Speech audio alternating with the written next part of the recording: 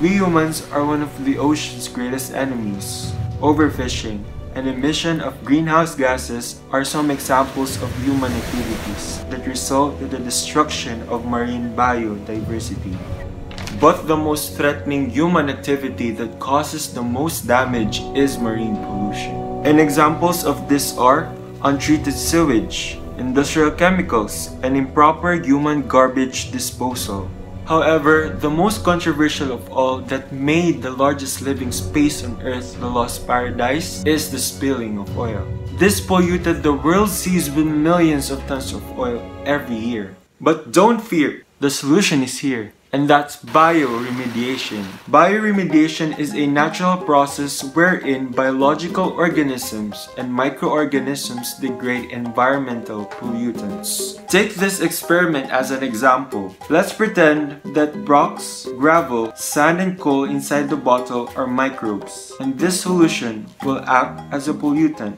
When combined, the microbes will transform the pollutant into its less toxic form, since the microbes are ideally suited for contaminant degradation due to their diverse metabolic capabilities. The progress in removing man-made toxins in the ocean depends on these factors: biodegradability, bioavailability, and physiological requirements. Let's see how aquatic oil-degrading microbes respond to an oil spill. Essentially, the oil-eating microbes secrete enzymes to speed up metabolic reaction due to their genetic composition. Just like as humans, we use saliva to easily digest food.